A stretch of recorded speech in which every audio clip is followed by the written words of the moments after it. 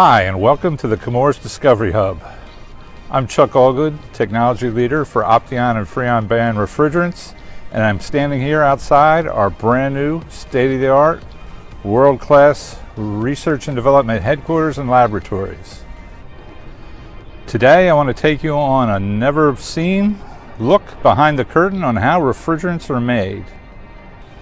So we got a lot of people to see and a lot of stops to make, so let's head on inside and get started.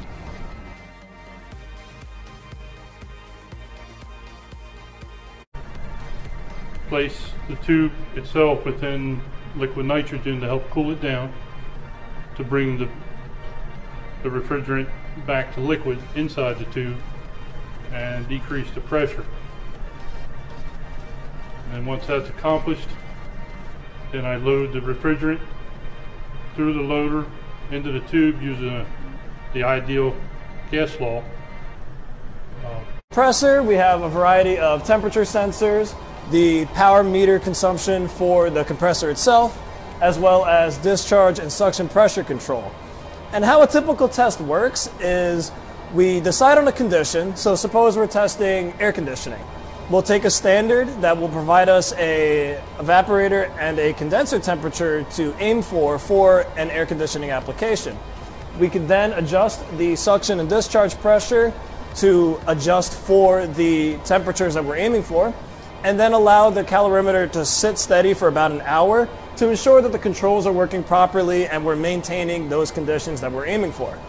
After the hour has passed, we will then take a 5-minute snapshot of all the temperatures, and particularly the energy consumption of the compressor, as well as the cooling capacity of the fluid. To GC, except for it uses liquid. And then some of our main instruments here are GCMSs, or gas chromatographs.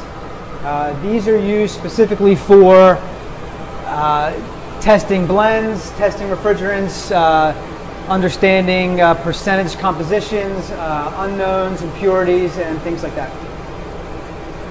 This is a typical refrigerant sampling bag.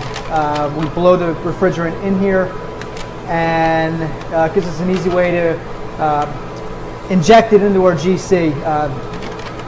Disclaimer, this is a standard that is made with about 20 or 30 impurities in here. So let's just do an injection.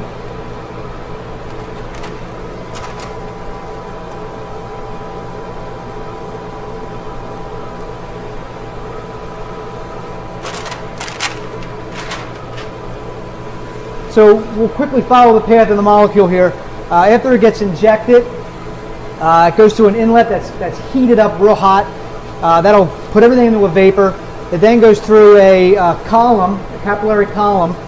This column is made of material that can interact with the refrigerants. And so different refrigerants will interact with the material differently. And what that does is it kind of slows some down and lets other ones kind of pass through faster. And essentially what it's doing is it's separating out the impurities.